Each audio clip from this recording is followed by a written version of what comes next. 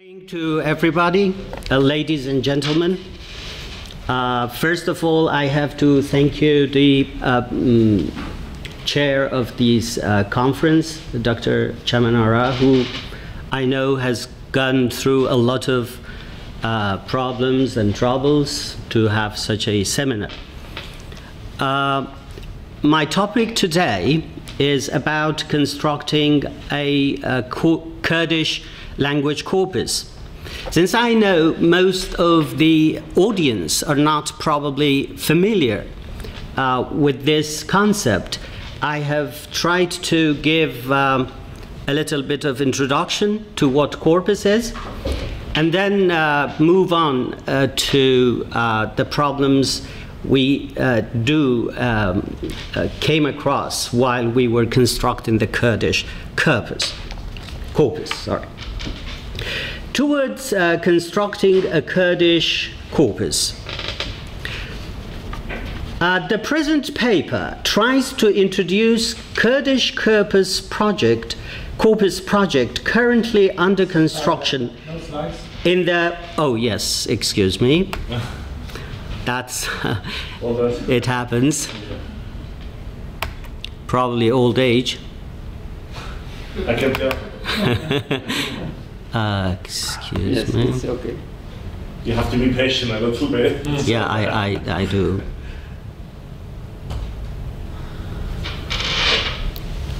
Yeah. Yeah, because I see some different. Yeah, it's not the same. Okay, no problem.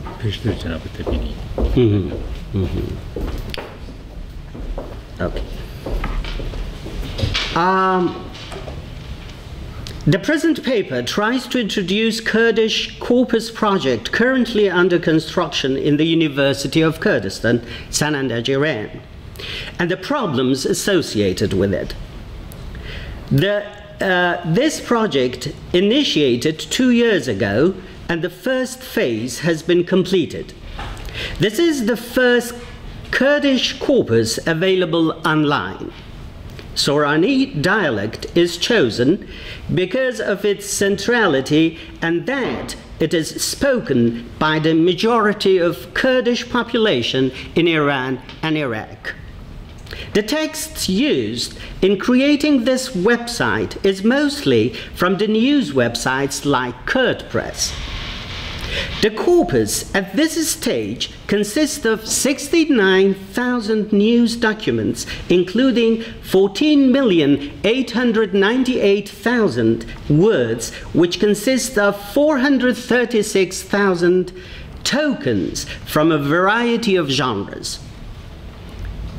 40 documents have been tagged syntactically with utmost deliberation.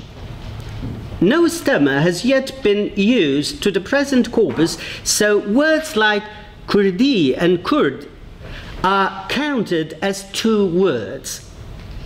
Kurdish language has a plethora of dialects and writing systems, and this makes building the corpus a difficult job. Lack of a standardization, the diversity of the dialects of Kurdish, and some structural properties of Kurdish language also make it hard for tagging the words syntactically. There are also phonetic peculiarities in this language which makes phonetic tagging problematic too. Absence of a solid OCR, optical character recognition software for Kurdish language to change PDF files into text files to be machine readable is another major problem.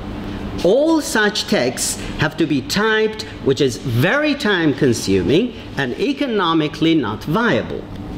Despite all these problems, lack of resources and more, the corpus team in Kurdistan University are determined to continue doing the project. What is a corpus?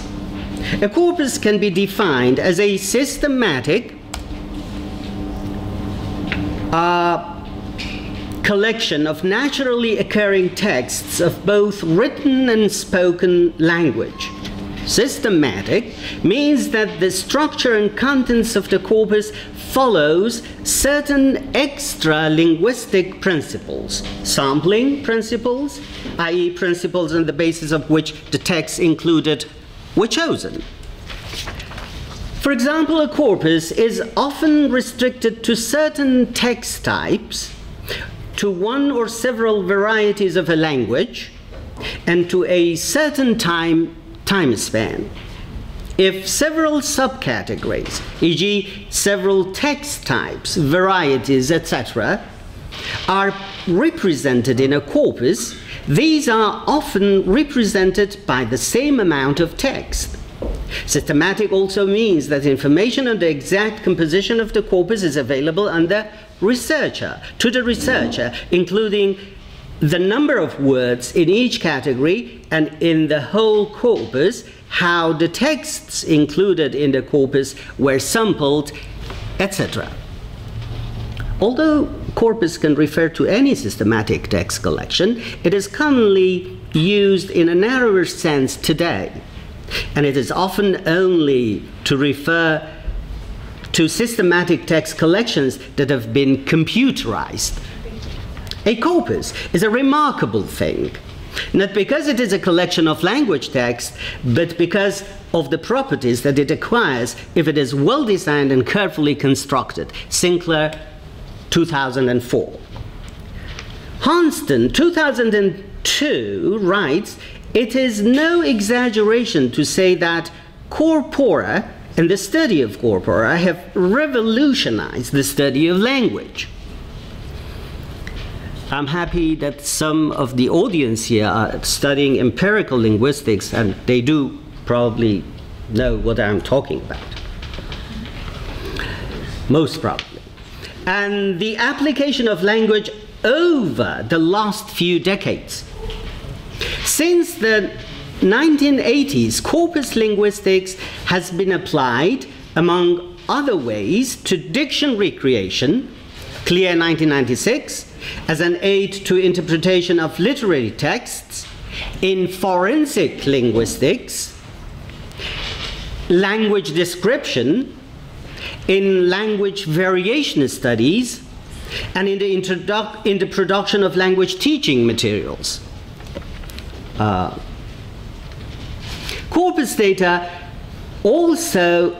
has also informed studies of the first and second language acquisition.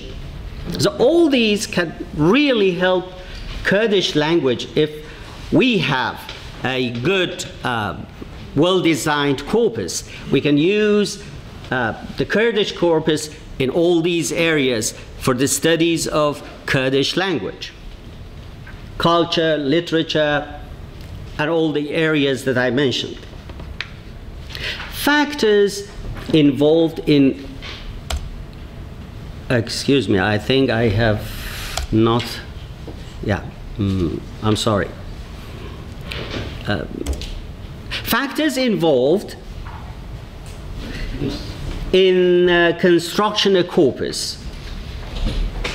As Sinclair, 2004 says, the job of corpus building divides itself into two stages, design and implementation. But these cannot be completely separated for reasons which are largely practical.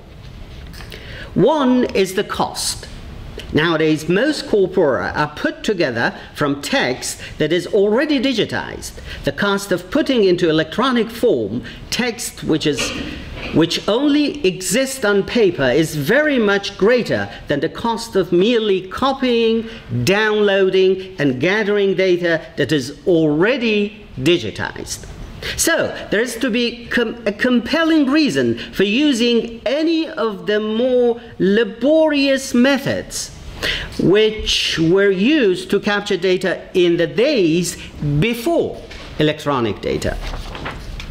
Sometimes, however, it is necessary to do things the hard way. For a corpus of informal conversations, for example, a historical document or a handwritten manuscript material. But in all such cases, it is worth it is worth a serious search of various collections and archives, and perhaps a query on the professional lists. You have 5 minutes left. Before undertaking the labor of entering new texts.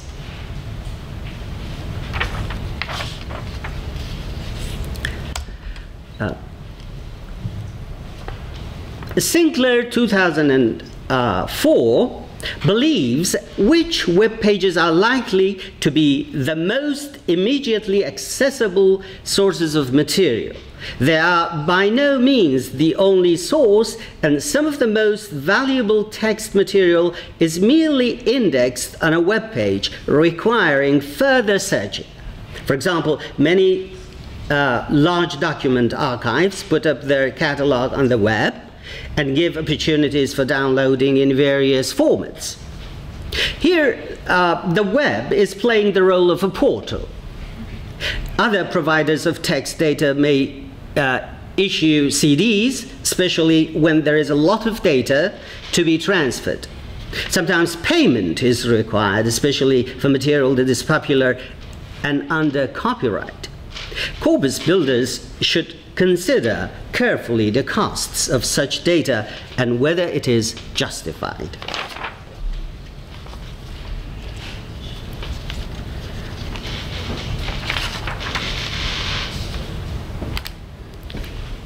Indicative, not definitive. The results of corpus research so far are indicative of patterns and trends, of core structure and likely contributions to theory and description. But they are not definitive. It should become a major objective of serious corpus research to improve the procedures and criteria so that the reliability of the descriptive statement increases. However, this move to greater maturity of the discipline is not an admission of any limitations. Corpora are ultimately finite, and that this is a positive property of them, giving them descriptive clarity.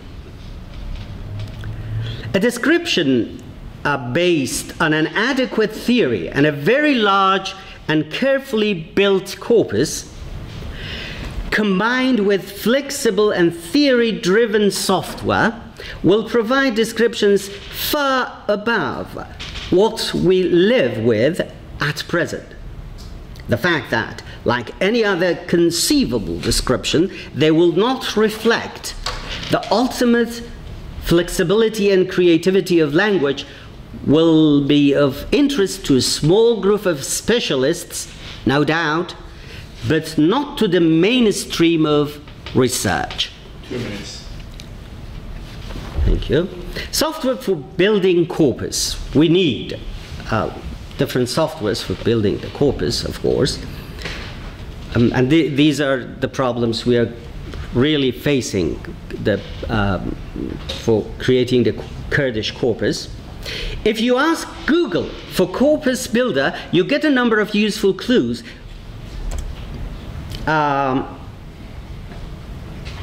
Excuse me for the lag, for changing the slides. If you ask Google for the corpus builder, you get a number of useful clues which can support corpus building activities. For example, recognizing a particular language in order to select only text in that language. Software is also offered which will build a corpus for you, index it, and allow searches of various kinds. More and more of this kind of product is likely to appear, and according to our purposes and resources, we may look into suitable packages.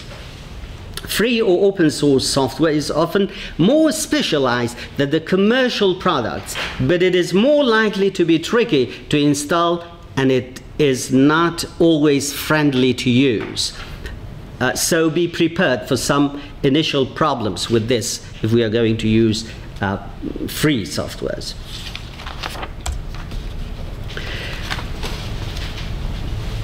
You are done. Let's finish. I was taking my time according to, I have 2 minutes, but okay. Can I have my conclusion? Yeah, sure. Okay, thank you. If not the summary, at least the conclusion. Thank This you. is not lying, by the way. Conclusion.